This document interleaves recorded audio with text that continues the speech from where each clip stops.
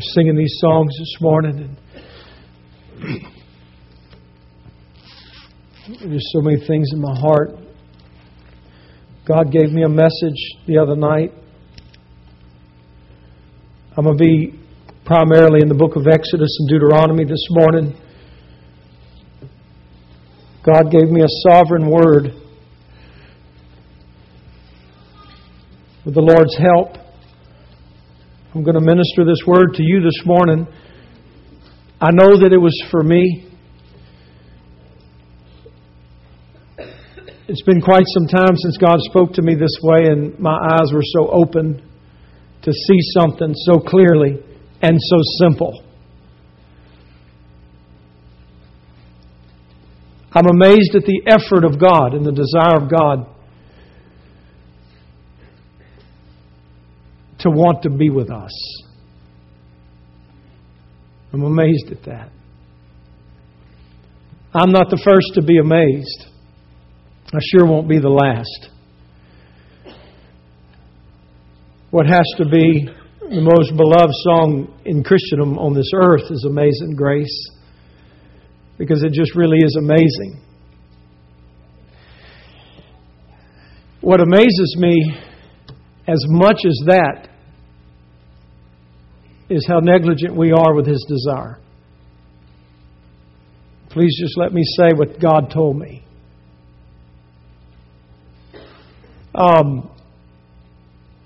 God created us different than He created anything else. Created in His image to bear His glory. He created us with a special design to be uniquely related to Him in an intimacy like no other part of God's creation can enjoy. Not to the angels or to any other facet of God's creation has God so placed within another creation that He has made, like man, with the emotions. And God's not emotional, but He has emotion, and He has passion, and He has love, and He has desire. And if He didn't, there would be no love, because love can be grieved. But He created us with emotions in order to relate to Him. We have a sense of justice. That sense of justice in us is the image of God, His likeness. We have a feeling of jealousy. We have an understanding of loyalty. These things are the image or the likeness of God. It is in that capacity that God has made us for the purpose that God may enjoy a unique intimacy with us like no other part of His creation. And the sad legacy is from creation. The whole biblical history that we have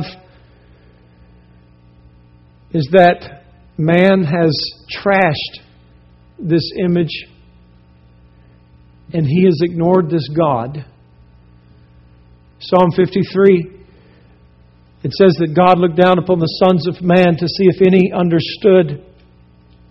But they've all turned away backwards. There's none that doeth good, no, not one. For they have not sought the Lord. They have not sought Him. And in spite of us not seeking God, amazingly, God has sought us.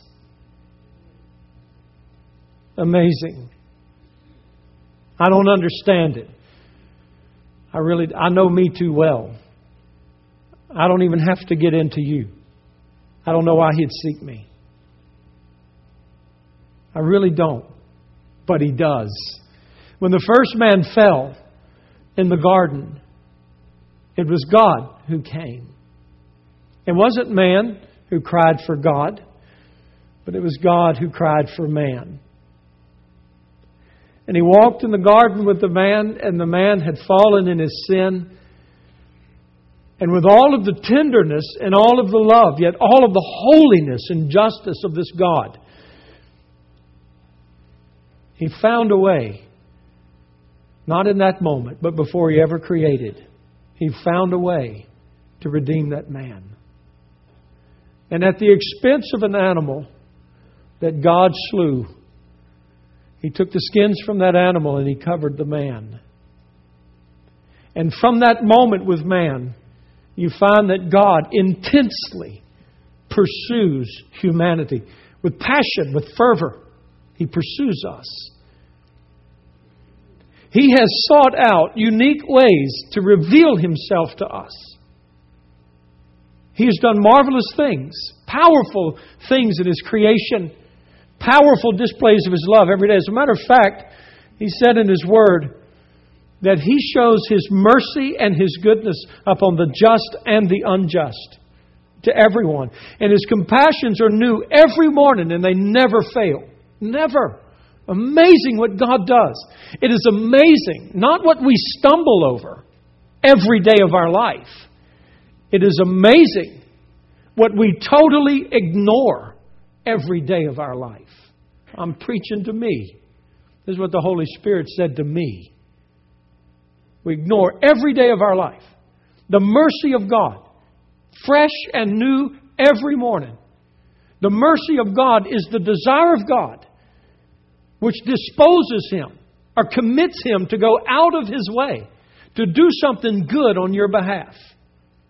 God, this heavenly God, absolutely holy and perfect to a creation that practically ignores Him since its inception, goes out of His way every single day of your life to do something good for you and for me. That's amazing. And what's more amazing is how oftentimes what He does goes ignored by us. That's amazing to me. So God eventually gets a nation of people. He has desired this people because through them the Messiah will come. He's anxious for this day of the Messiah's coming. But everything has to be right. It has to be the right moment and the right time that He comes. And in order for nobody to miss the coming of the Messiah, He's going to give 4,000 years of rehearsals to Israel. He's going to give 4,000 years of rehearsals to man, so that when the Messiah comes, nobody will miss Him. Everyone will know this is the one. This is God in the flesh who has come to us. And so with Israel, God brings a nation together and He says, I want to live right in the middle of you. I want to be in the center of all of you, and I want you all around me, and I want you with me. It's the same type of heart that Jesus had when He fell before Jerusalem and He said, how I have longed to take you under my wings, how I have wanted this so badly. But Israel, you have refused me. The longing of God, the passionate heart of God. And so God takes Israel and He says, I want to be right in the very center of you. And I want you all around me. And in order for this to happen, there's going to have to be an incredible price that is paid. Because you're such an unholy people. And in my wrath, I would destroy all of you because of your sinfulness.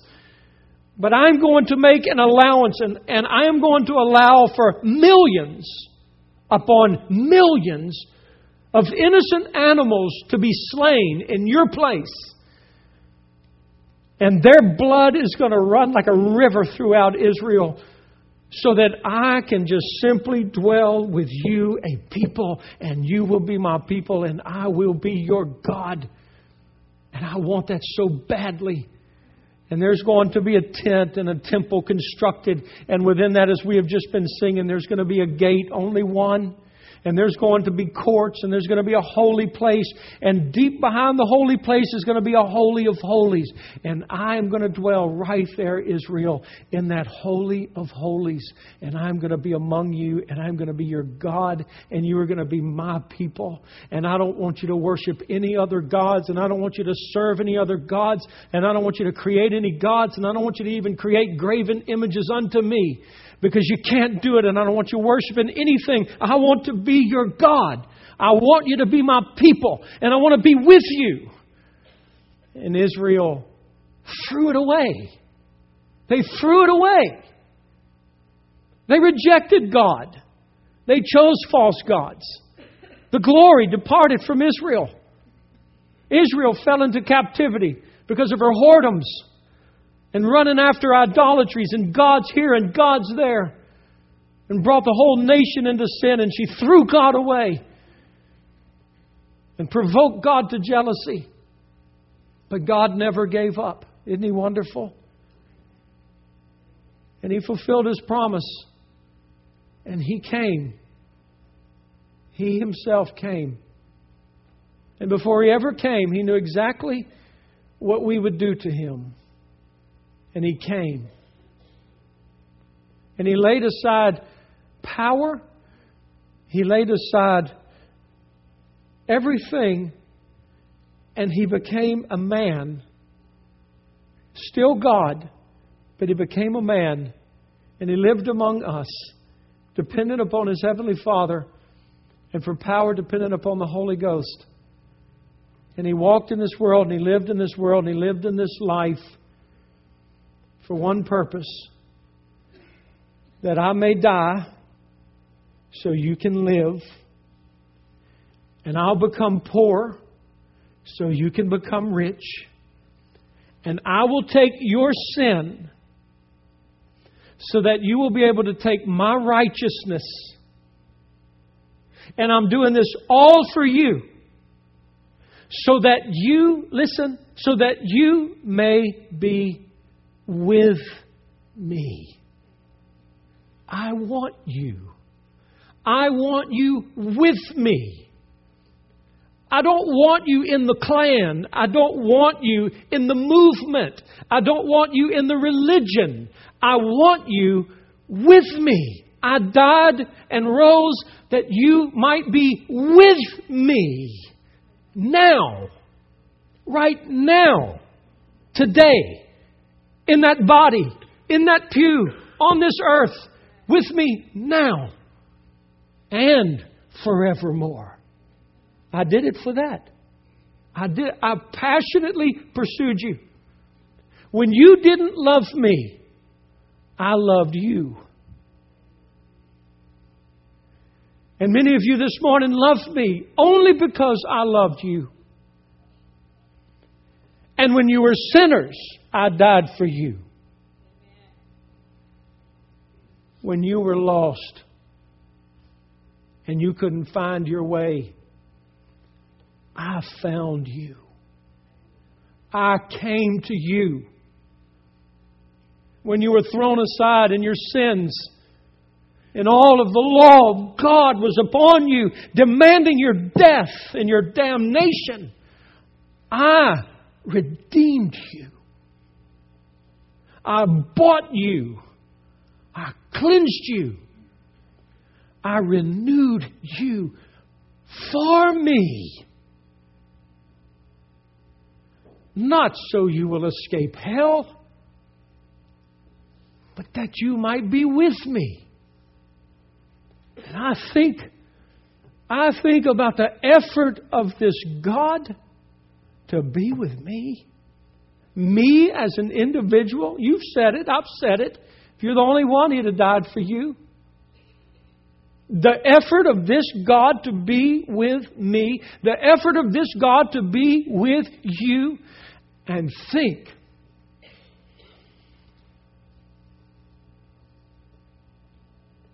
How little we stir ourselves up to be with this God.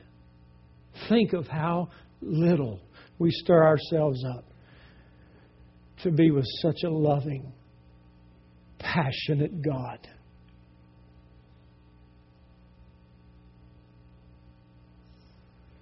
I want to talk to you this morning about the jealousy of God.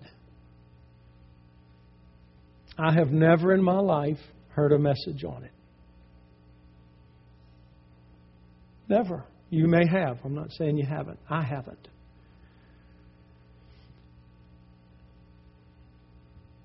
The other night, deep into the night, the Holy Spirit called me. I went into my office. I sat before the Lord. And He opened my eyes to His jealousy. And He told me to tell you this morning. So I do.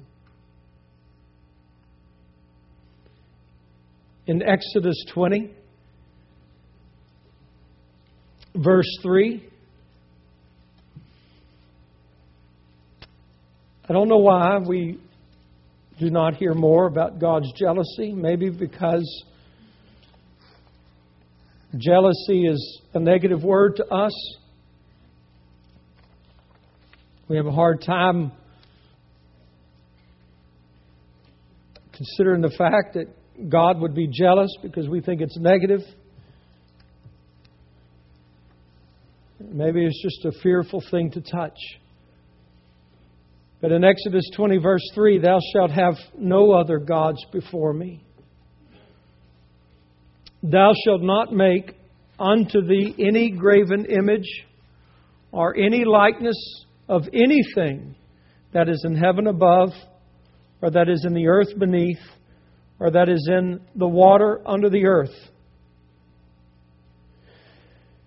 You shall not bow down yourself to them, nor serve them.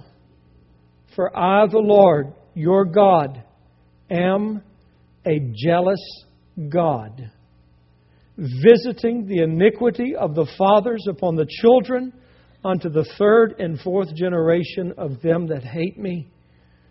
But listen to this wonderful verse. And showing mercy unto thousands of them that love me and keep my commandments. And that thousands is not just numbers of people, it's generations upon those that love Him. In Exodus 34,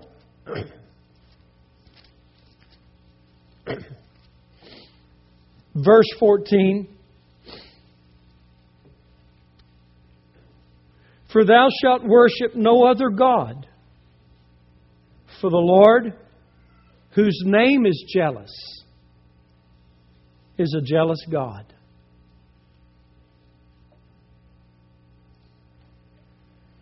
And Deuteronomy chapter 4.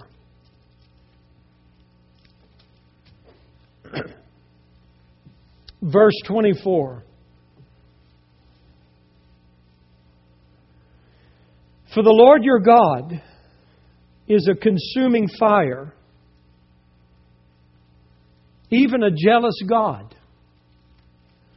It's impossible for us to hear the fact that God is a consuming fire and a jealous God and not understand that there is so much passion in this God like you could never understand. You could never fathom the passion, the love, the desire, the emotion that is in God. Oftentimes God's not pictured that way. Even in our minds. We tend to picture God with a very cool reserve. If you want me, take me. If you don't, you don't. You go to hell. But that's not the passion of God. That is not the heart of this God. He's a consuming fire because He is fire. And He's jealous. His name's jealous. It's my name. Call me jealous. We shy away from this because if somebody accuses, well, you're just jealous. No, I'm not. I'm not jealous. Well, God would say, yes, I am. I'm jealous. I am a jealous God. My name is jealous. Don't provoke me to jealousy. I will burn with wrath. That's what He says. You read it. Read around Exodus. Read around Deuteronomy, these passages, and you will see it very clearly. If you provoke me to jealousy, I will burn with wrath. I will burn with it. That's what the Holy Spirit was showing me. You do not want to provoke me to jealousy. Now I want to define jealousy to you for a minute.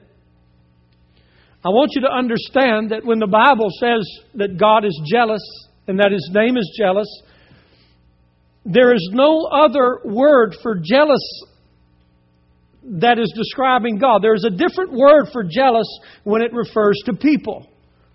But it's still built upon the same Hebrew structure of the word, which they tell us, as far as scholars do, that every passion, every intensity is there. But there's one difference in it that makes God's jealousy different than the jealousy of man. And so let me describe this to you. Man's jealousy is a feeling of resentment against someone because of that person's rivalry being his success and his advantage over another. You see, we get jealous with each other because you're more successful than me. We get jealous with each other because you have more advantage than I do.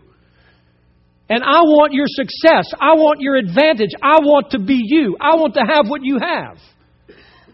But God doesn't have that kind of jealousy. Because there is nothing in all of creation that has any success but God, and nothing has advantage over God. Nothing. Not Satan, the kingdoms of hell, nothing does.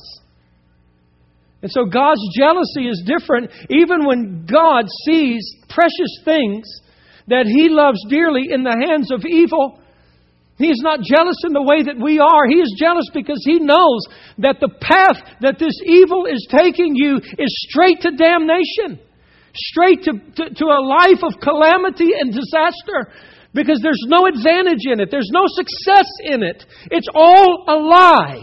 And God knows it. And only God has advantage. Only God has success that brings life and joy. God knows that. And so it's for the good of man. Not the type of jealousy that we have. Now the Hebrew word for jealous here is, I can't even try to pronounce it.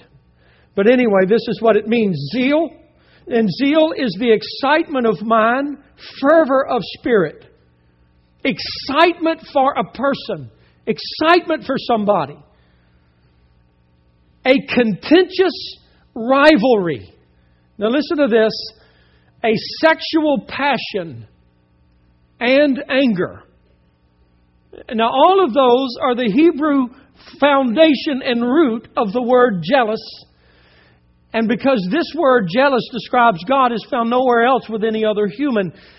In the description of it, even in the sexual passion, the purpose of that in regards to God's jealousy is this, that God has excitement for you. Not the type of an excitement that a man may have for a woman in that type of sexual passion or out of place lust. But that sexual passion is the description of the highest intimacy two people can enter. The highest intimacy. The deepest intimacy. The strongest of unions comes in that sexual passion. And God is using this word to describe His jealousy. That what I have for you, the intimacy that I desire with you, goes beyond that. It goes beyond that which man and a woman could enjoy. It goes beyond that. The intimacy is greater. And that's why Jesus would come into the earth and He would say, if you do not love me more than you love your wife and your children, you can't follow me. Because there's something deeper in Christ. There's something stronger. There's something that's more intimate, more passionate, more real, more loving, more enduring than the strongest of human affections. A contentious rivalry. A contentious rivalry. That's what jealousy is. A contentious rivalry. Well, when you read in the Old Testament and you see where God describes jealousy, and He talks about, don't provoke me to jealousy. I am a jealous God. My name is jealous. Don't go whoring after other gods. Don't create graven images. Don't worship. When you come into their land, you tear all of their altars down. You burn their images. You get rid of everything because I don't want you to worship any of these gods because I am jealous. And trust me, you don't want to stir up my jealousy for you because there's a contention. There is a rivalry. And the rivalry is this, that there are two great beings in this universe. that are contending for your affection. Two great ones. We in our civilized culture do not worship the idols like we would say they did in the pagan days and so forth, the wood and the stones and the graven images. But let's not be fooled to the fact that there are many gods that we will at any day fall down to and worship. You see, Satan is after your affections. That's why John said in his epistle, don't love this world. Don't you love it. Don't love the things that are in it. The lust of the flesh, the lust of the eyes, the pride of the life. If any man loves this world, the love of the Father is not in him. It is the world that Satan uses to draw your affection. And there is a rivalry for your affection. And Satan is doing everything he can to draw your affection to himself. And just think of what it does to God when He sees His redeemed children falling on their faces with more affection to the gods of this world than to the God of heaven. Just think about it. Think about the offense of God. Think about this God that we love. Think of how humiliated He is when we put more affection into things. We get more excited about things than we do about God. Think of how humiliated He is. He's jealous for you. There is a rivalry after your affections. And when we fall down with more excitement to the gods of this world and the things that this world can give us, and we're more excited about that, it stirs the jealousy of God. He's humiliated. And why shouldn't He be? It's embarrassing to Him. It stirs up anger in Him. He's offended. Because God has a passion and a longing for intimacy with you that could go deeper than anything else. And He knows that all of those things are vanity. And they lead to vanity, and they're empty deceits that are not fulfilling. But I am the fountain of living water. I will satisfy you and I will so fill you. The jealousy of God burns within Him as He watches us on any given moment of any given day. How excited we get, every one of us, about things. And we never get that excited about God. And He's jealous for you. The excitement that we show in a ball game over the excitement that we show to God in a house of worship humiliates Him.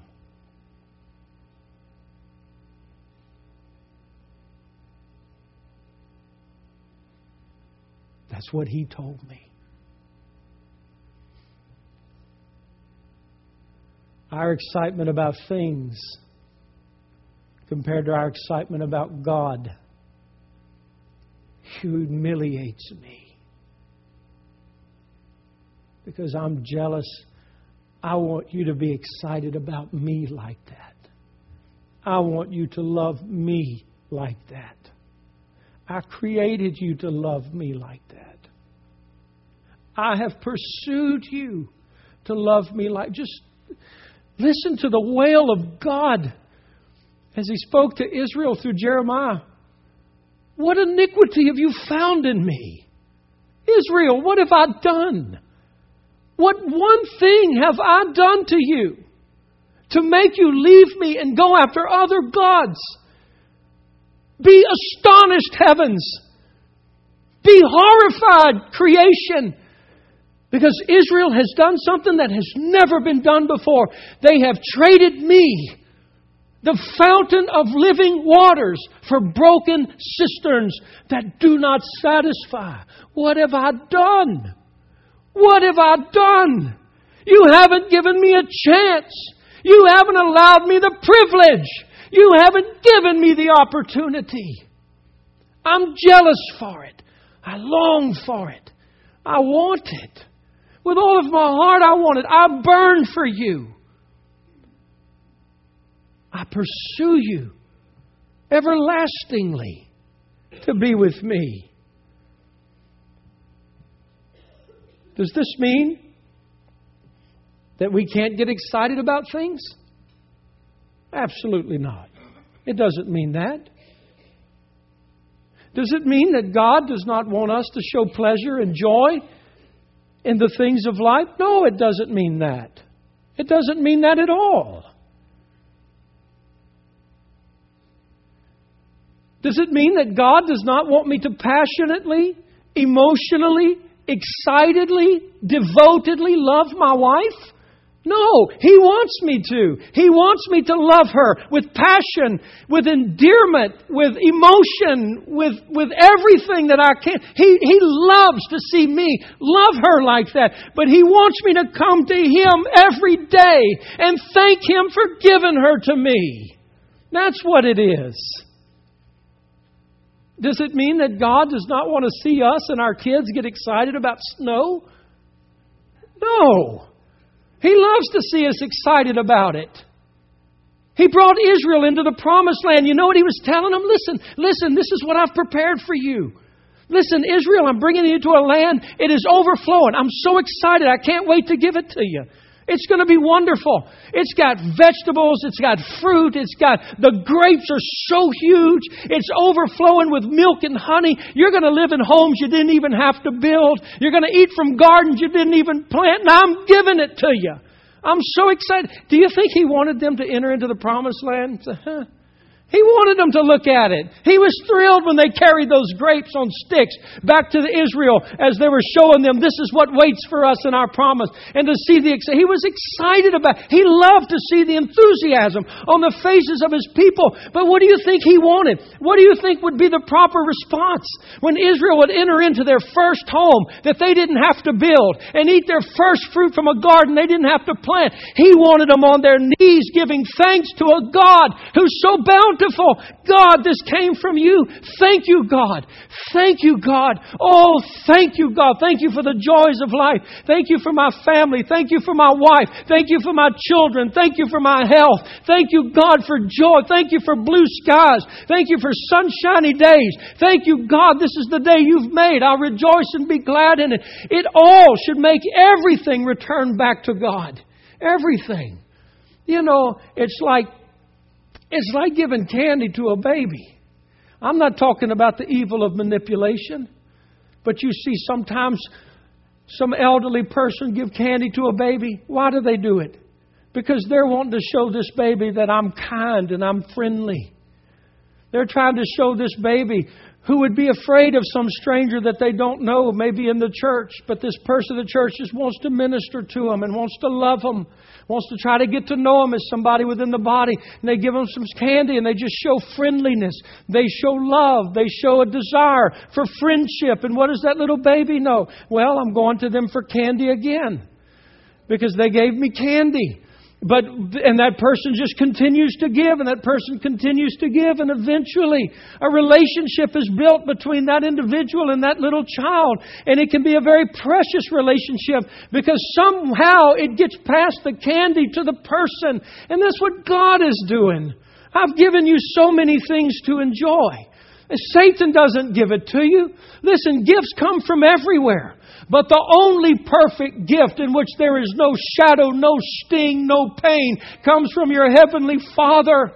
And when it comes from me, I just want you to return to me and thank me with it. And thank me for it. It's like the engagement where a man who loves a woman so passionately that he wants to spend the rest of his life with her. And he has planned and he has premeditated the moment of inviting her and asking her to marry him and be joined to him for the rest of their lives. And he plans this really romantic evening. And everything is just right. And the right moment comes for him to pose the question to her. And he pulls the little box out and she opens the box and she sees the ring. What should be the response in case it happens to you? You can say, or you can, oh, it's beautiful.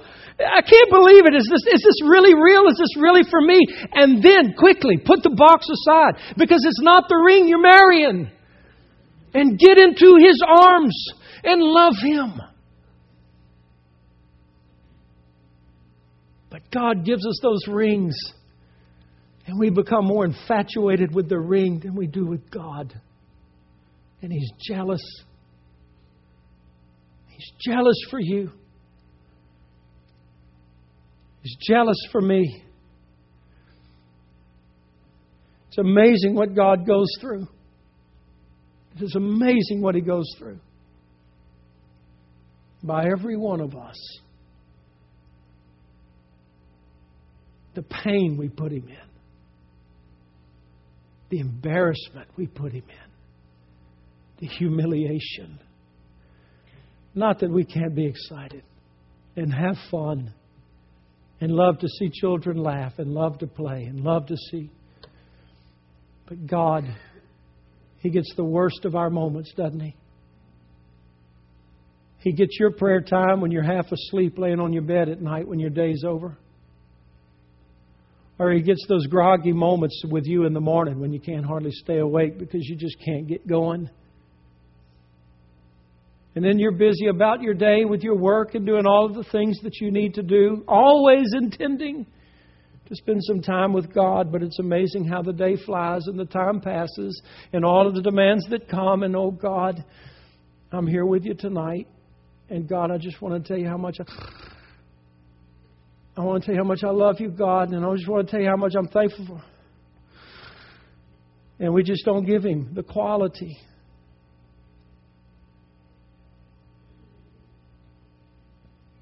I'm embarrassed about myself. Because the Holy Spirit really opened my eyes to this. He really showed me how jealous God is for me. Maybe you're embarrassed too.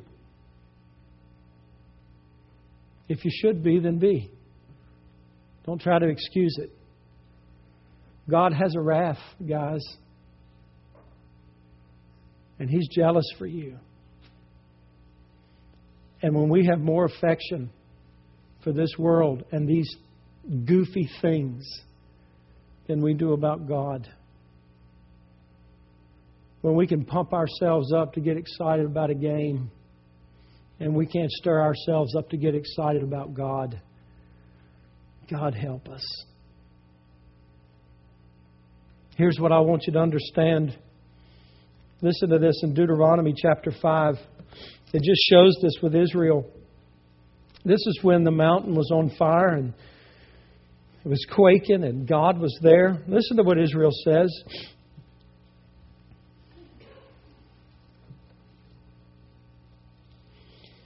Verse 24. And you said, God's saying this, Israel, you said this. Behold, are you reading it? Verse 24, Deuteronomy 5, I want you to see it. And you said, behold, the Lord our God has showed us His glory and His greatness. And we have heard His voice out of the midst of the fire.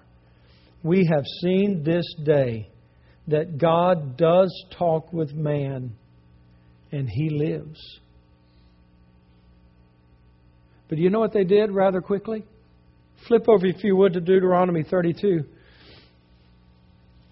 And look what they did. You want to try to just imagine how humiliated God was? If you've ever had a spouse walk out on you, if you've ever had a friend betray you, if you ever trusted somebody that failed you, then you are touching it, but you can't conceive the depth of it. I don't care what you've been through. Deuteronomy 32, verse 16. Now they said in chapter 5 who He was, that He's alive and He speaks. But they provoked Him to jealousy with strange gods, with abominations. Provoked they Him to anger. They sacrificed to devils, not to God, to gods whom they knew not, to new gods that came newly up, whom your fathers didn't even fear. Of the rock that begot you, you are unmindful, and have forgotten God that formed you. And when the Lord saw it, He abhorred them. My God. Because of the provoking of His sons and of His daughters. And He said, I will hide my face from them. I will see what their end shall be. For they are a very froward generation, children in whom is no faith. They have moved me to jealousy with that which is not God. They have provoked me to anger with their vanities, and I will move them to jealousy with those which are not a people, and I will provoke them to anger with a foolish nation. That's it. But oh, how merciful God is, because Psalm 78 says, but He, being full of compassion, forgave their iniquity and destroyed them not. Yes, many times He turned His anger away and did not stir up all His wrath. Oh, God. Do you hear that? Oh, what a God, what an awesome, awesome God He is. How many times He turned His anger away and didn't stir up His wrath because He doesn't want to. What does He want? He wants to love you. He wants to be with you. If we foolishly go after these things, do we have any idea what we're bringing on to our children and grandchildren and children's children? God said to the generations, I'll be after them if you provoke me to jealousy. But if you will walk with me and love me, then I will be merciful upon thousands of your generations. What a promise. What a glorious promise. What does God want? What does God want from all this? Hebrews 11:6. That you must believe that He is, and He is a rewarder of those who diligently seek Him. I want to conclude with this, because this is the point that we have to get. Please listen to me. Every one of you this morning, please listen. You have to stir yourself up to take hold of God. You have to do it. I don't care how you were raised. Some of the most god-awful things have happened to people who were brought up in the church because they worship like Baptists, or they worship like Catholics, or they worship like Pentecostals. And the Holy Spirit has the most difficult time breaking through the traditionalism of it, even if it's Pentecostal.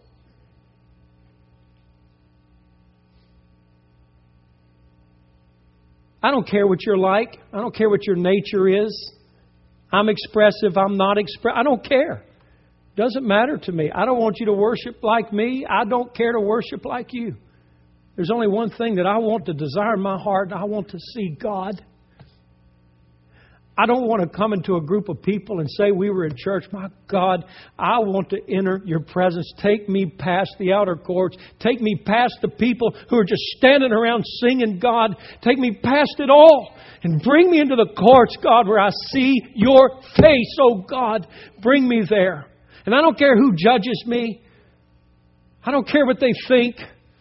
I get to see God. And that doesn't happen automatically. You have to stir yourself up to do it. And any man is capable. Any man is capable of it. Because of the way you're created. You're a human. You're made for that. Don't tell me you can't. Sometimes it's the flesh that's so strong that just won't let us. Because the Spirit of God in us, we haven't been filled with Him. We haven't been strengthened by Him. We don't worship in spirit and in truth. We worship with our peers and how they're all doing it. I've had people say, I just wanted to shout and jump. Well, why didn't you? People say, I wanted to run. Why didn't you? I wanted to come into the altars and worship God during the... Why didn't you? Because as Baptists, we didn't do that? Or because as Catholics, that's not the way it was? Or because of Methodism, that's how it was? Or because of Pentecostalism, that's... What does it matter? Do you want to see God? Will you let the Holy Spirit lead you? Amen. Can you stir yourself up? This is all He wants. I want you to believe that I am. And I reward everyone who diligently seeks me. No diligence, no reward. If you want the reward, be diligent. What does that mean? Go beyond what other people are willing to do. Don't make a fool of yourself. Don't make a show. Don't try to do some emotional, carnal pep thing. But stir yourself up to take hold of God.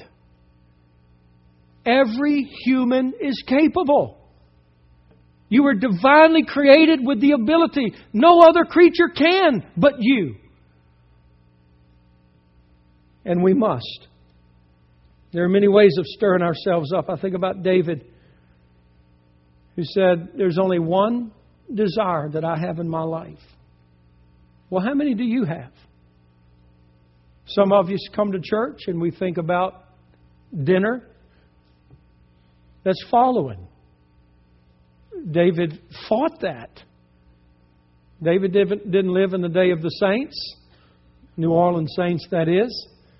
But I'm sure he may have had some chariot races after church one day. I don't know. But his desire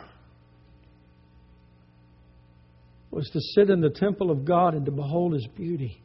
That's my desire. That is the longing of my soul. And he prayed. He prayed often, Lord, unite my heart to fear Your name. God, it is so easy for me to get divided. Please, God, don't let that happen to me. And David, look at him. He's a pro at this. He knows what he's talking about. And read his Psalms, how often he commanded himself to bless the Lord. He didn't feel like it. He's the king of Israel. He's a military genius. He's fought battles. Don't tell me what it's like to be tired. David knew what tired was. He knew what fatigue was. He knew what injuries were. He's been in battle. He's been hit. He's been fought. He's making decisions. He's up all night with kingly affairs. But he comes into the house of God and he says, bless the Lord, O my soul, and all that's within me. Bless His name. How dare you sit here downcast and frustrated? The Lord is the light of your countenance. Rise up and bless Him. And he stirred himself up. No wonder he's the worshiper of God. No wonder he's the great psalmist. No wonder he took hold of Him. No wonder he said, one thing have I desired. No wonder he said in Psalm 63, your love and kindness is better than life. No wonder he said, he touched something that most people never get close enough to. I think about the Apostle Paul in Philippians chapter 3, who said that I only live to apprehend that for which I've been apprehended. Oh, I want to know Christ. I want to know Him. That's all I want to know. I don't want to know what songs they're singing today. I don't want to know what anybody's dressed like. I want to know Christ, and I want that preacher to preach Him crucified. I want to know Christ. And that was it. And these men knew God. It's like Mary, who broke into the house and opened up her alabaster box of oil, and she poured everything she had upon Jesus Christ. What worship! Oh my God! Or what about the other Mary who broke into the house and fell down upon Jesus' feet, and she washed His feet with her tears and with her hair? Yeah, that's the worship I'm talking about. The stirring up ourselves. The stirring up. But only the person who believes that He is will do it. Only the person that believes He'll reward will do it. There are many ways we stir ourselves up. The Bible says in 1 Corinthians 14, you ought to pray in your tongues. You ought to do it. Because it edifies the inner man. You come into church, and look, you come tired, come with a headache. Maybe you're up late Saturday night. Or maybe this is even in your own prayer closet on a Monday morning. Pray in tongues. Just take some time and just begin to pray in tongues. 1 Corinthians 14 says your inner man is going to be edified. Take advantage of it and stir yourself up.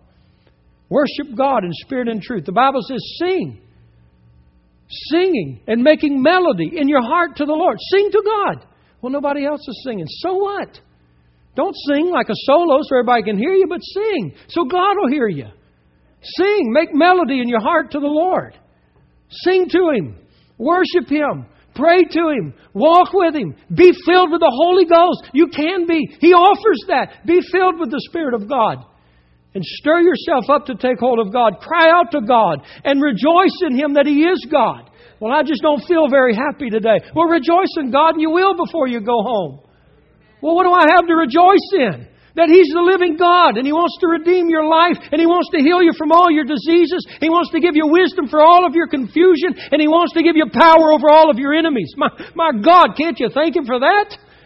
Rejoice in the Lord, because He's God. Because He's God, rejoice in the Lord. We rejoice in garbage 6 days a week. We found the slightest thing that this world can throw us on any given day so we can have a little bit of happiness. And God is there every moment and wants us to just absolutely adore Him. And He adores us. Can you believe it? He adores us. God is jealous for you. And we ought to be a people who are jealous for God.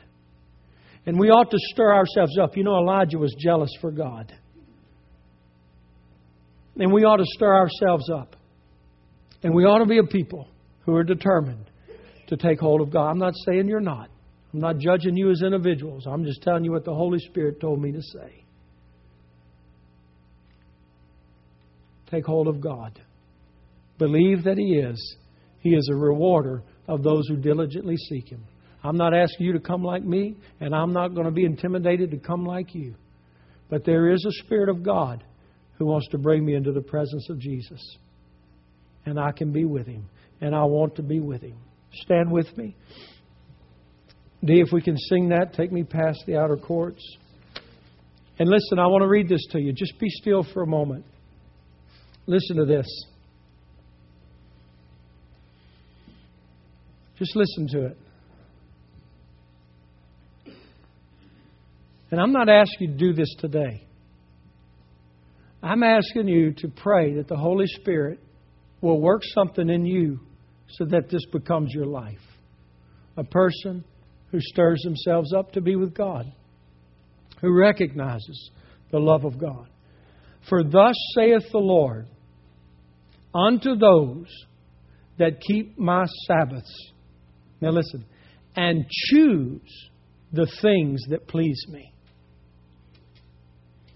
and take hold of my covenant, even to them will I give my house, and within my walls a place and a name. I will give them an everlasting name that shall not be cut off. Also, the sons of the stranger, that's us, that join themselves to the Lord, to serve Him, and to love the name of the Lord, to be His servants, everyone that keeps the Sabbath from polluting it, and taking hold of my covenant, even them will I bring into my holy mountain, and make them joyful in my house of prayer. Their burnt offerings and their sacrifices shall be accepted upon my altar, for my house shall be called a house of prayer for all people. If you'll love me, this is what He said, if you'll love me, if you will love my ways, if you will serve me, if you will choose what pleases me, I will make you joyful. And I will make you happy in my house of prayer. Oh God, isn't that wonderful? And in the book of Acts, when Paul came and had seen the grace of God, he was glad. And he exhorted them all, and I do to you, that with purpose of heart you would cleave unto the Lord. With purpose of heart. Cleave unto the Lord. Don't take this casually. Cleave to Him with all of your heart. Let's worship. Let's give God what He deserves. To fall before